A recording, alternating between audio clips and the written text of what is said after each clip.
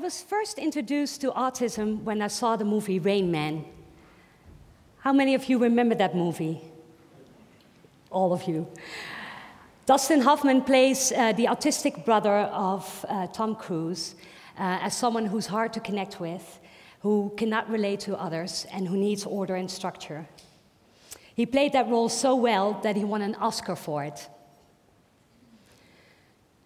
I thought when I saw that movie, that must be the worst thing that can happen to you, to have an autistic child. Years later, I'm the mother of 2 boys, Finn on the left and Aiden on the right. Aiden is my youngest son, he's 8 years old, and guess what? He's autistic. I can tell you from personal experience that it's not the worst thing that can happen to you. Although difficult at times, Aiden brings us a tremendous amount of joy, and he's also one of the reasons I'm here today. I would like to talk about an exciting project called Interacting. It is set up to teach children with autism social skills and understanding through improvisation. As mentioned before, I'm also one of the owners of Boom Chicago. We are most known for our improvisation, which is a style of theater that does not use a script and is based on suggestions from the audience. When we first found out that Aiden was autistic, we had a lot of help from Child Center. This is a non-profit foundation that provides treatment and support for families with autistic children. We were shocked when we found out the diagnosis. We were very worried about Aiden and about what he could achieve in the future. Pim Donkersloot, who is the founder of Child Center and a great friend, helped us through this tough time.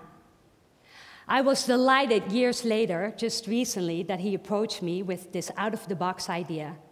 He asked, can we use improvisation to teach children social skills that they might otherwise not develop at all?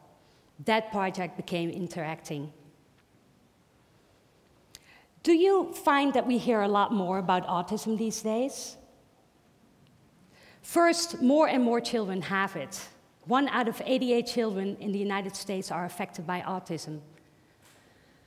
Second, also what happens today is that we diagnose children with autism who before would have been labeled as odd, non-communicative, and difficult. It is the fastest growing developmental disability in the United States, and we still do not know how to cure it, and we certainly do not know where it comes from. Certainly more and more people talk about autism. I've been part of many dinner parties where I have friends remembering this relative that might have been undiagnosed autistic. Some even admit a mild form of autism themselves. It's certainly more and more in the news, and you know that it becomes mainstream when people start joking about it. Comedy news network The Onion has tackled autism. This is a clip from the autistic reporter, and like many autistic people, he cares more about trains than people. Autistic reporter Michael Falk has the story. I have the story. At 4:05 p.m., a 100,000-pound Comet Liner 2 stainless steel car ran into a man at the Braxton station.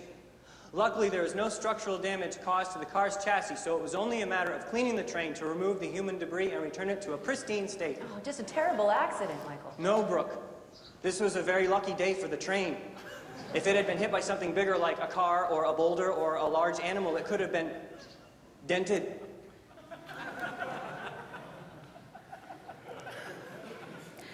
This shows a bit of the autistic characteristic of having a hard time to empathize, having a hard time reading nonverbal communication, and having difficulty with being in an interaction. Improvisation is a form of theater that does not use a script. One of the basic principles of improvisation is yes and. It's about working together, it's about building on each other's ideas. Improvisation is about the instinctively and spontaneously looking for ideas and thoughts. It's about really listening to each other, and it's about finding creative thoughts as you go along. Just like improvisation, conversations are scriptless, interactions are scriptless, life is scriptless. Children with autism find it, oddly enough, not so hard to be in an interaction if they can play a role. They don't have a hard time being on stage, like many of us do. They find that they want to be on stage because they don't wonder what others might think of us. And this love of theater and love of stage is a great starting point. At TEDxAmsterdam, we want to use this, because for these children, it's cool to be on stage. There are certainly a lot of programs around for children with autism. There are music programs, theater programs. These children don't have a hard time at all memorizing a script or a piece of music. They're actually quite excellent at it. Watch this clip of this girl who has memorized an entire classical ballet piece.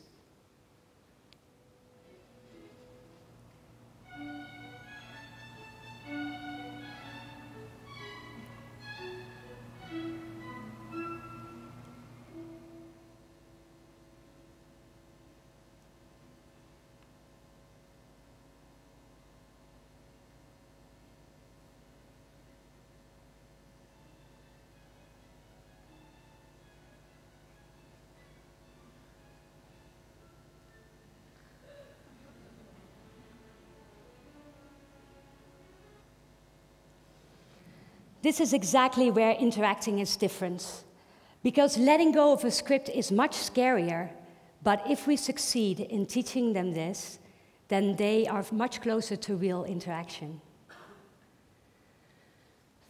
We started a pilot in May with 8 children who came to Boom Chicago every Saturday afternoon. And we taught them exercises from ensemble theater and useful material from physical theater. The parents would watch on the balcony while the kids would do the exercises, and the final day it involved a small presentation in front of the parents. One of the parents came up to me afterwards and said, "I can't believe you get my child to do this." And there were tears all around. We also started a pilot at one of the special schools here in Amsterdam from the Orion College. We did 6 workshops for 2 different groups of children. And I knew that that was working well when one of the kids went up to our trainer and said, "I want to do the exercise, but I can't. I'm laughing too much." Interacting for me is where my 2 worlds come together. One as a mother of an autistic child, and the other as an owner of an improv theater. With interacting, we can help my son Aiden and other autistic children to break from their comfort zone of ritual and routine.